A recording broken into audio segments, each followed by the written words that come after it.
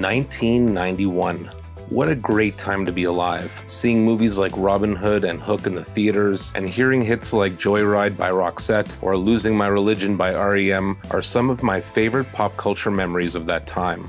Not to mention watching TV shows like Home Improvement, America's Funniest Home Videos, and The Fresh Prince of Bel-Air. Of course, being 11 years old, my photography experience was limited to disposable cameras, but that might not be the case for you. If you were older or luckier, you might have had one of these classic or innovative cameras I'll be talking about today.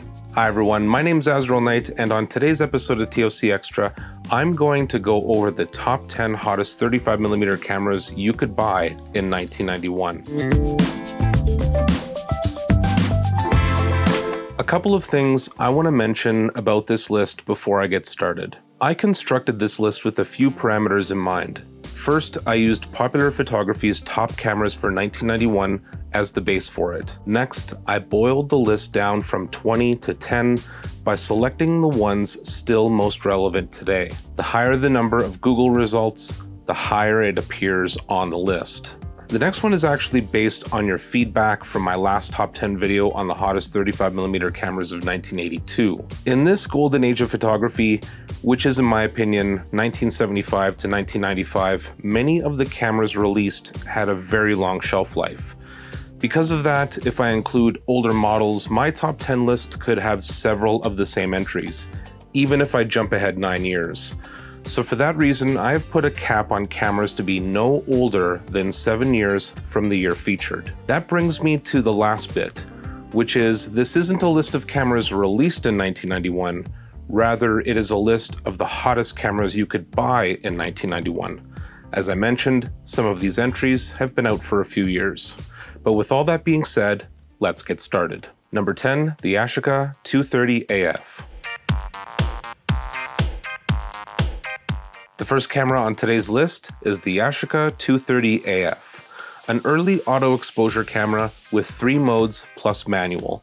The 230 AF was announced in 1986, but immediately caused some controversy, as mentioned here in this article by Norman Goldberg, released by Popular Photography in November 1986. Yashica created a stir when the company was forced to withdraw its newest entry in the auto-focusing fray. Called the 230 AF, the camera quickly became the subject of a patent dispute, but not before several German-language photo magazines came out with the details on the camera. To satisfy the affronted party, perhaps Minolta, the camera was displayed in a locked showcase. Word is that the matter will be resolved soon.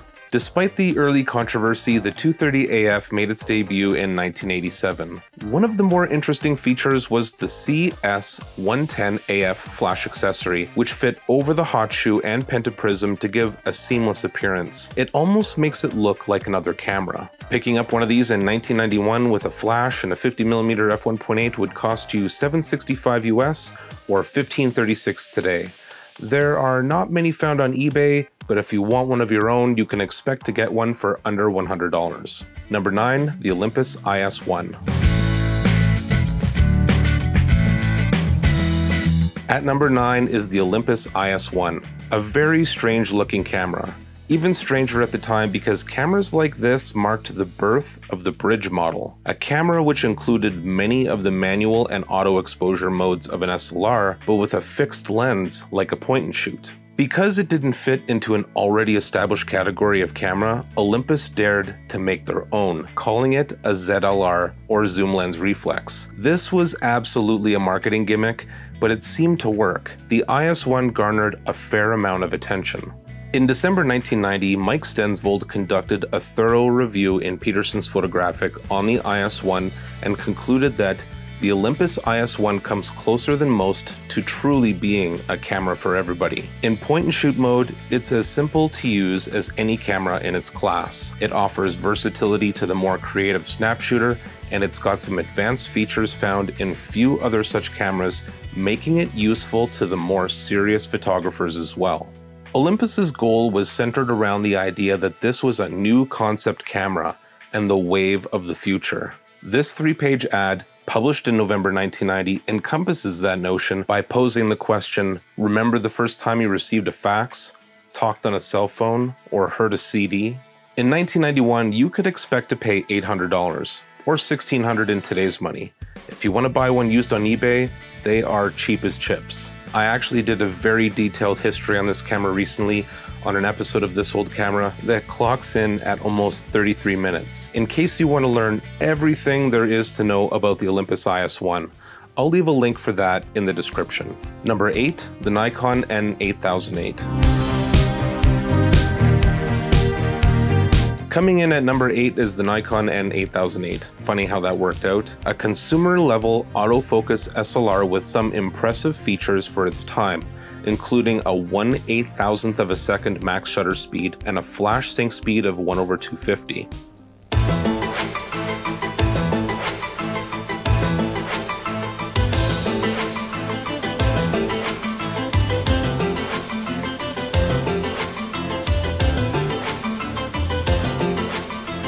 僕は一瞬は長いと感じた8000分の1秒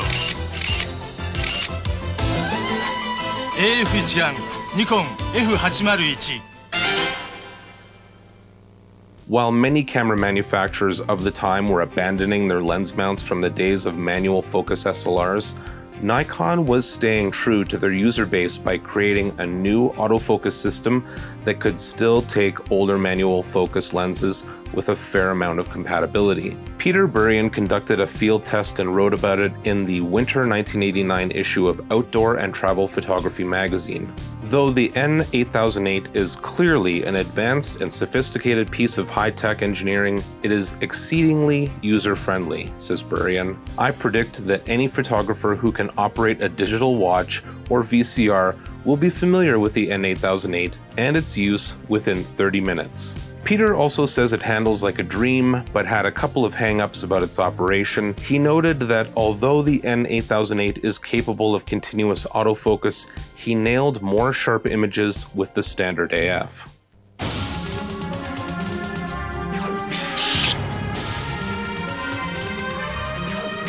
軽やかに正確にハイグレード一眼ニコン F801。 The advertising campaign for the N8008 bore the title, "The difficult it does automatically, the impossible takes a few more seconds." Here are a couple of examples from 1989. This one with the ballerina touches on the matrix metering system and rear curtain fill flash. The point is, says the ad, highly creative pictures that used to be difficult to impossible for anyone less than a professional photographer are now within your grasp. The other ad sings a similar tune, stating, ordinary exposure control systems could be fooled by the dark black sky and overexpose the lighted skyline. A brand new N8008 with the 50mm f1.4 would cost you $960 $1991 or $1928 today. This camera is an unsung hero in today's film photography community and comes in at an incredibly low price of $70 or less with shipping body only. Number 7, the Contax RTS III. At number 7 is the Contax RTS III. In a time when autofocus was quickly becoming king, the people at Kyocera decided to make a more streamlined, more sophisticated, manual focus SLR. The first thing that people will notice is that the RTS III uses Zeiss glass, known for their build quality and sharpness. But the thing that reviewers and advertising talked about the most was a feature called RTV, or real-time vacuum. In this user report, published by Peterson's Photographic in 1991 and written by Bill Herder, it's explained that the RTV system is engaged when the shutter fires and sort of sucks the film back onto the pressure plate, creating a flatter image, thus creating a sharper image. Contax engineers have shown film plane flatness error to exist in current state-of-the-art SLRs to a degree of 20 to 30 microns in extreme cases. Further, the contention is that a 10-micron error in film plane flatness would cause a rear focus displacement of approximately 1 centimeter in an image shot at a distance of 3 meters with a Zeiss 85mm f1.4. Basically, you don't buy a Contax RTS III for quick focus, but superior focus. This 1992 ad titled "See Through the Eyes of a Genius" gives the reader a visual of what the RTV does to film flatness and showcases the Zeiss glass. Another ad claims that Contax engineers have finally created the world's first 35mm SLR camera for perfectionists. The price on an RTS III with a 50mm f1.4 would set you back $3630 in 1991, about $7,300 today. A steep investment for a manual focus camera in a progressively autofocus world, but still not the most expensive manual focus camera on today's list. Number 6, the Minolta Maxxum 9000. Number 6 is the Minolta Maxxum 9000. In January 1985, Minolta changed photography forever with the Maxxum 7000, and 10 months later we were introduced to the 9000. While the 7000 was a model meant for the broadest audience possible, the 9000 geared itself towards the more serious amateur and professional. プロフェッショナルオートフォーカスミノルタ α9000 コンティニアス AF4000 分の1秒スポット速攻秒5コマモータードライブ最先端のスペックを搭載ミノルタ α9000 新発売。 In May 1986, modern photography had a very extensive look at the Maxxum 9000, seeing how it compared to the 7000, which they noted that indeed its designers not only responded to virtually every criticism we made of the original 7000, they have also created one of the most sophisticated, comprehensive, internally complex, and startlingly original SLR systems the world has ever seen. Popular Photography did their own field test in September 1986, praising the camera, but even when incredibly innovative, a camera is rarely perceived as perfect. And the Maxxum 9000 is no exception. Writer Bob Schwalberg had a few complaints for sure, including the average/spot metering setting didn't have a lock on it, so a sleeve or a strap or whatever would often change metering modes without him realizing it. Also, the lack of lens selection. Almost 2 years after the launching of the Maxxum autofocusing camera system, Minolta's AF lineup is heavy on zooms, but short on meat and potatoes workaday optics. At the time of review, they have nothing wider than a 24mm, no 35mm, and not a single zoom in the 50 to 135 range. Advertising claimed the Minolta Maxxum 9000 to be the world's most sophisticated camera and encouraged you to ascend to the height of professionalism. It seemed in this ad, released in 1989, one of Bob's issues was resolved, as I'm seeing a 16mm prime and a 35 to 105mm lens. With a 50mm f1.7, a Maxxum 9000 would set you back $974 in 1991, or about $1950 today. Number 5, the Leica R6.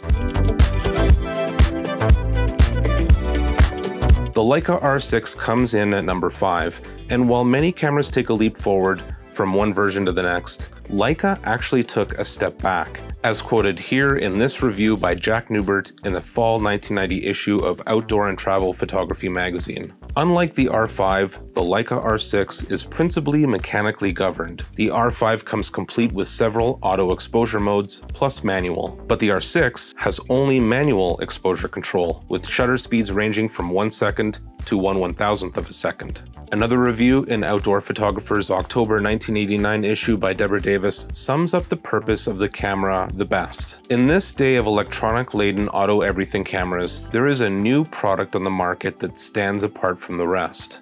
Welcome to the Leica R6. Designed to appeal to the photographer who wants a mostly mechanical, manual camera, the R6 shuns current trends and offers a back-to-basics approach to photography.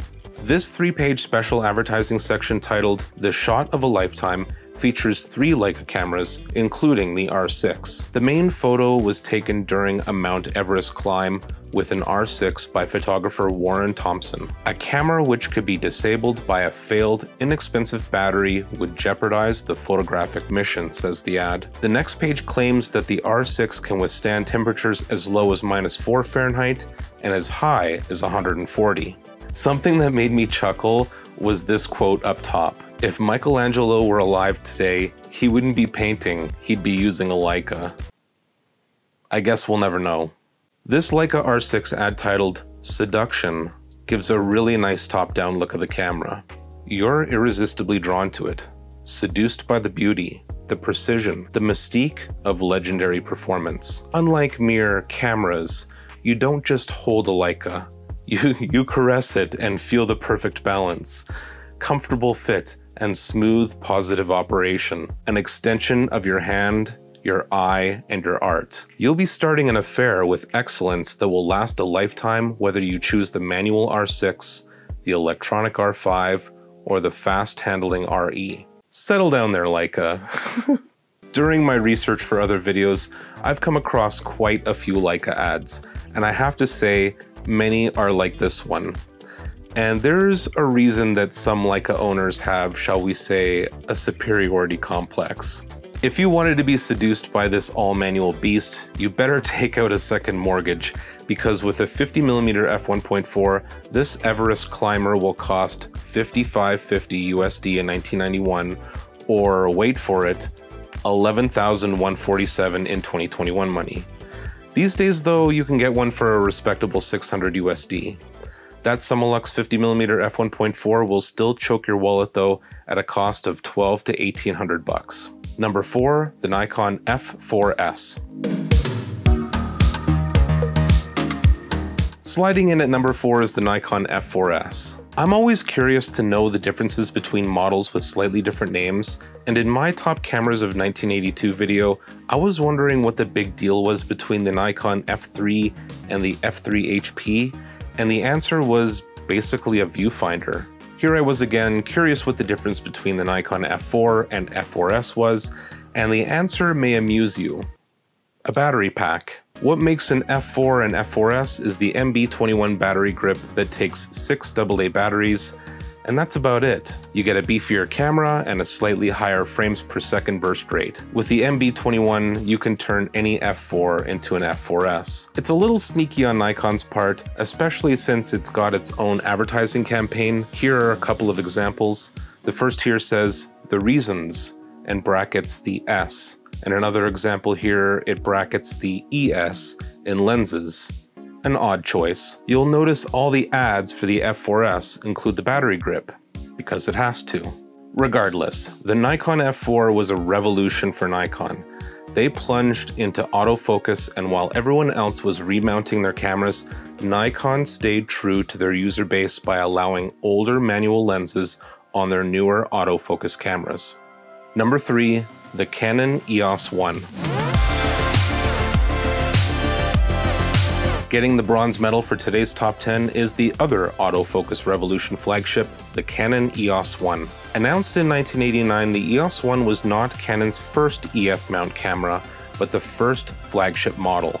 As you can imagine, many FD mount Canon users were very upset that their cameras were antiquated overnight. History speaks for itself though, and Canon survived the backlash. The earliest ad I found was in September 1989's issue of American Photographer, a colorful 3-page ad that would be one of a theme of ads with a suggestion to, quote, "shoot it hot, live for photography, eat, sleep, and breathe it, become a photograph, send the world your message, written in silver." I did a full history on the EOS-1 in my segment This Old Camera, and I'll leave a link in the description. After I released that video though, my Patreon patrons and I were making shoot it hot jokes for weeks. It's so incredibly cheesy and so very 90s. In September 1992, Camera and Darkroom magazine published A Quiet Revolution, a look at the Canon EOS phenomenon by Mike Johnston. Johnston took an in-depth look at Canon as a company, specifically their transition from FD mount to EOS, the controversy, and resulting innovations. When Canon introduced the EOS line in 1987, they immediately earned for themselves, among other things, a bad rap of sorts. The reason was the lens mount capability. The introduction of the new line was news, and the reaction from those heavily invested in expensive FD optics was swift, loud, and to put it mildly, less than pleased. He would go on to say that even if you're not a Canon photographer, it might be wise to keep your eye on them, if only to see which way the winds of change are blowing in the field of 35mm photography. A Canon EOS-1 with a 50mm f1.8 would knock $1939 USD out of your 90s Velcro wallet, or about $3,900 today. With an EF 28-105 lens, I paid $197 USD for the model I used in my reviews. It wasn't in the best shape though, so expect to pay a little more. Number 2, the Leica M6. Obtaining silver for today's countdown is the Leica M6. Is it any surprise that a Leica made it to the top 3? This review by Deborah Davis in the June 1991 issue of Outdoor Photographer explains the advantage of using a Leica quite well. The M6 allows the photographer to know what's coming into the frame by displaying 6 distinct frame lines in the viewfinder window. These are projected in pairs corresponding to different focal length lenses for 28 or 90, 35 or 135, and 50 or 75mm. The correct set automatically appears when you attach a lens and includes an area outside the frame line, so you'll be alert to something moving into the photo. In addition, you may manually select a different set of frame lines just by pressing a lever next to the lens. So without actually changing lenses, you can see and decide quickly which lens to use for best composition. The ability to go unnoticed in a crowd is also touched on. The M6 is fast and silent, small and simple, says Davis. And here we go again with the melodrama, using the same ad theme as the R6, except this time it's not seduction, it's obsession. It's an almost unreasonable dedication to quality, meticulous attraction to detail, flawless mechanical precision, incredibly quick, quiet handling, and optics that defy comparison. An obsession with perfection.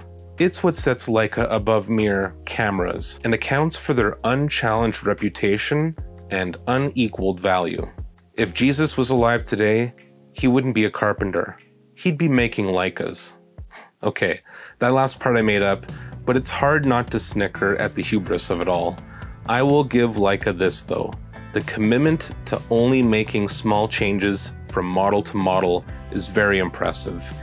Even as they transition to digital models later, the design made very little change. You know that when you buy one and ever feel like upgrading, you can do so knowing that you won't have a huge learning curve ahead of you. The M6 might be second on the list, but it's first in price. With the 50mm f1.4, you can expect to pay $56.85 in 1991 cash. And just to give you a better idea of how much that is, in 1991, you could buy a used 1987 Dodge Omni for less at a cost of just under $5,300. So with inflation, an M6 was $11,418 in 2021 money. That is just bonkers in my opinion, especially when you consider that these days, you pay for the sensor in a high-end digital camera, but back then, everyone was using the same film. Getting one on eBay is still going to be pricey. Body only is going to be $3 to $4K. Before I announce the number 1 spot, here are a couple of honorable mentions.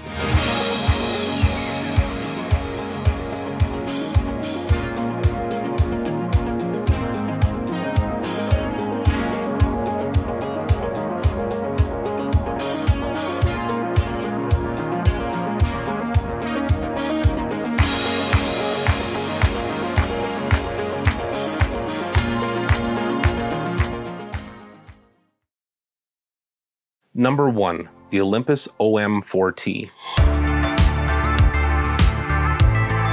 Coming in with the gold is a camera you probably didn't expect, the Olympus OM-4T. Maybe some of you did, as last time I made a video like this on the hottest of 1982, lots of you asked where the Olympus cameras were. The OM-1N came in at 11th place, just in case you're curious. One of the features the OM-4T that caught my eye while reading up on it was the ability to multi-spot meter, as described in this review by Peterson's photographic writer Dan O'Neill in December 1986. Multi-spot metering is done by selecting different areas in the scene and metering each one with the press of the spot button. Up to 8 spots can be metered and averaged by the OM-4T's microcomputer.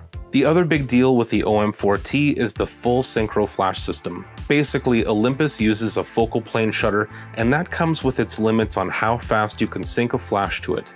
While many other manufacturers worked on a better shutter, Olympus just increased the duration of the flash system to properly gather all that light at quicker speeds. A focal plane shutter has two curtains, a leading one and a trailing one, and at higher speeds, the trailing curtain is already closing before the leading one has completed its cycle. So in the case of flash, you get an incomplete flash exposure.